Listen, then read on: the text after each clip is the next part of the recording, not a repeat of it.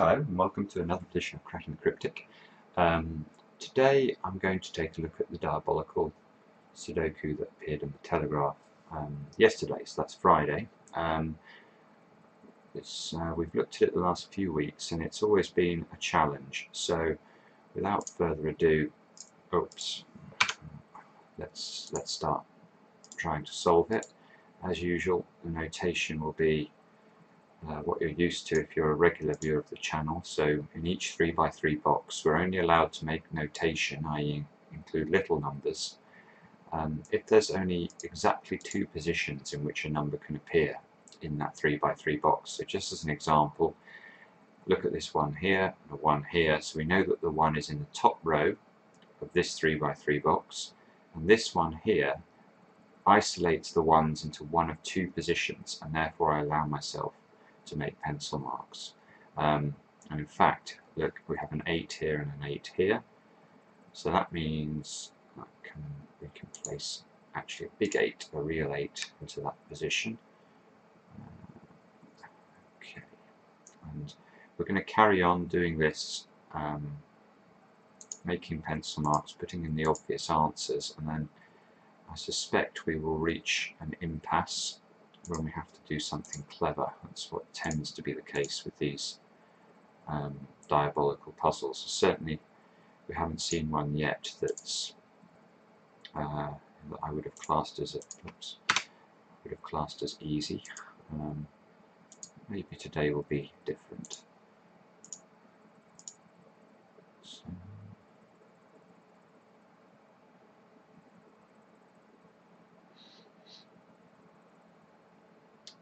one of the things that's a little bit frustrating, I'm sure, when we're doing these live solves is that you may be seeing things that are, I'm not spotting quite as quickly because just looking in different places in the grid, but this is all necessary in order that we can sort of reach a consistent point and move forward from there. So isolate 6s on this side of the grid.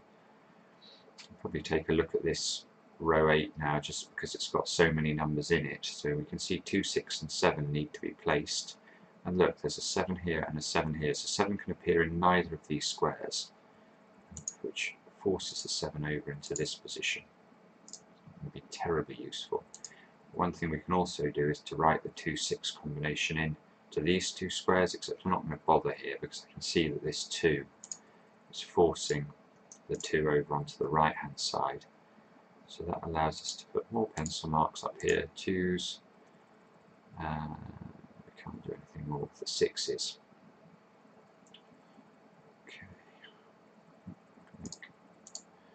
some 8s down there, some 8s down over here, 8s over here.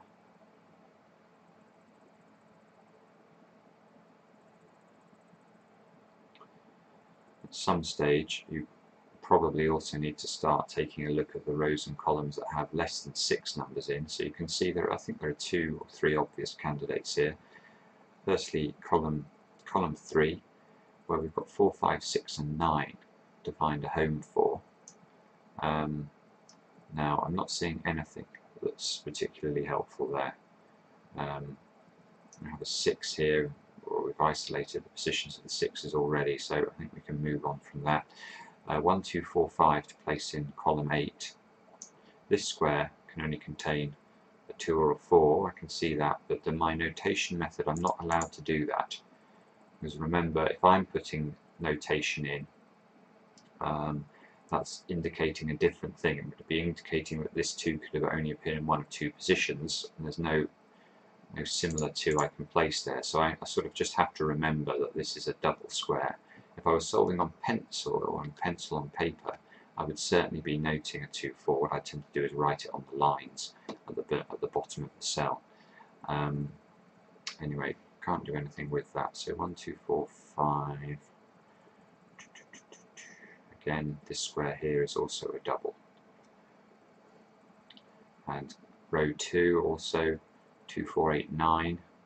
We've already got that one. You can see this square here is a 4 or a 9. So there are a few double squares that we're starting to spot. Oh, in fact, look, and we can place a 7 here. I can see these two 7s. Should have spotted that more quickly. That allows us to place this 1 in as well. That's actually going to give us a few numbers. That gives us this 7, this 8.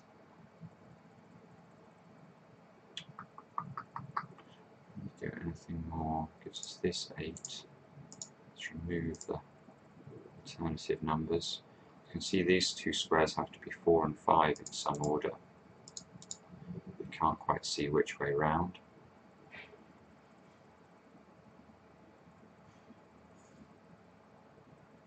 We now have 6 in column 6, with 2, 6 and 9 to place. Interestingly, only this 9 here is helping at all with that. We can place a 4 here. This 4 is isolating all of these squares. This 4 is preventing 4 going here, so we can place a 4 there. Let's mark 4s over here.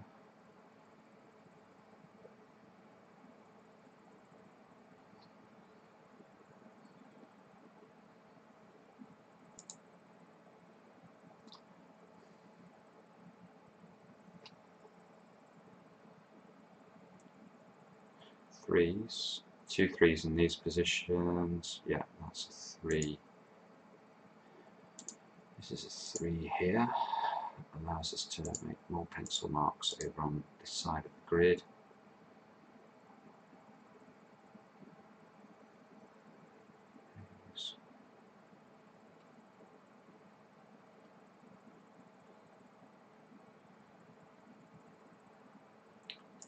To mark 9s into those 2 positions.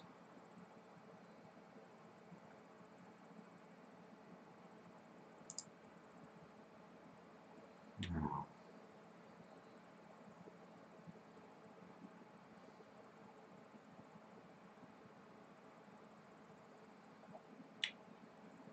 I'm not seeing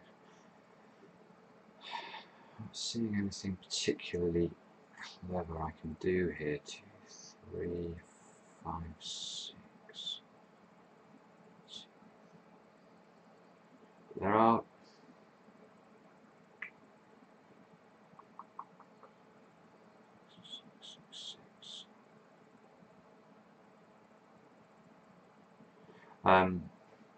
to go back over here. So we identified 2 doubles in this column, didn't we? So 1, 2, 4, 5. So this was a 2 or a 4, and this was a 2 or a 5. So this, okay, there's something going on here.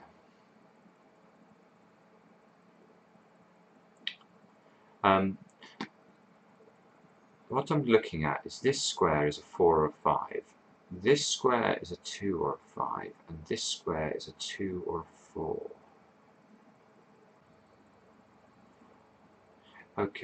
Okay, yes, look at this. Okay, so I'm looking at this square because I can see that if we ask ourselves the question, what happens if this square is a 4? If this square is a 4,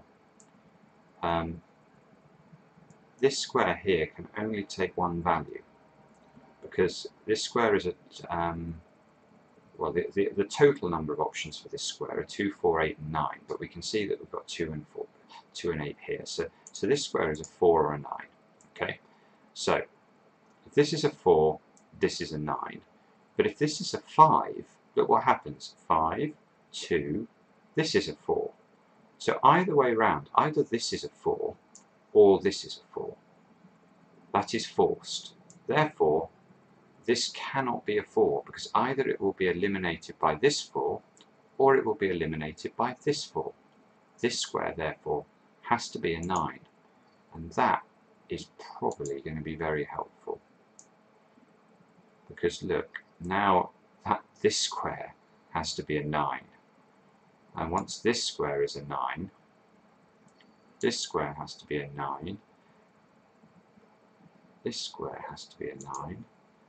This square has to be a 9. and this square has to be a 9. So we can now we can eliminate a lot of things that we've just proved regarding 9s in various positions. But what's more important is by entering a 9 in here, this is forced to be a 6 and this is forced to be a 4. So let's do the 6's first, just to make sure that we don't miss out on any important deductions. So we have 2 6's in this position. Any further deductions from that? Perhaps not. And this has to be a 4. Which allows us to place a 4 into those 2 positions. 1 3 5. You can see there's only one position now where a 1 can go in this 3x3 box, and that's here, which allows us to place a 1 over here as well. Let's make sure we're removing the pencil marks carefully. So we're looking at 3 5 here, which I don't think we can resolve yet.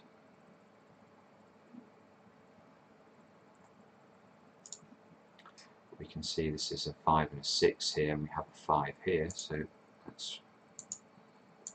I mean, I'm not absolutely sure, but I suspect that the step that we've just spotted there is going to be the critical one in terms of cracking this puzzle. See, this is now forced to be a 2. I've got to be a bit careful with my notation now. I'm actually going to delete this 2 and 4 and this 2 and 5, so I don't want to start making a mess of the logic that we like to use. These two obviously are 2 to these 2 positions, 3 4 6 into these positions. We can't see a way through there. 3 5 2 3 down here, which allows us to place this 3 4 6 now.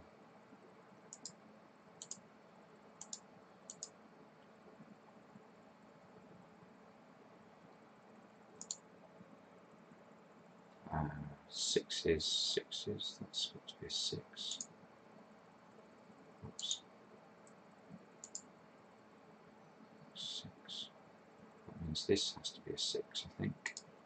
That's got to be a 2, that's got to be a 4, that's got to be a 6, that's got to be a 4, that's got to be a 5. Okay, yeah, so you can see now the whole puzzle, the whole puzzle has fallen. I think it's now basically solved, so I'm not going to spend the time and waste your time watching me solve a very simple end game of a Sudoku. But there was a lovely piece of logic there just before we got to the stage where the whole puzzle collapsed, where we were able to spot using, and I think it wasn't too difficult to spot this time. We got to an impasse. We had this square, I think it was square down here, that was identified as a double, and one of the very few rows and columns we had with 5 numbers in it, we'd identified that there were 2 doubles in that column, and we just couldn't immediately seek how to use them. But once we sort of got further and there was nothing else to do, we had to think about how to use them again, and then it was simply a case of testing. And we could see either end of this sort of chain going around the grid had to be a 4, and that locked this square in, and from there it was plain sailing. But very nice bit of logic. I hope this was useful, and we'll see you again next time for another edition of Cracking the Cryptic.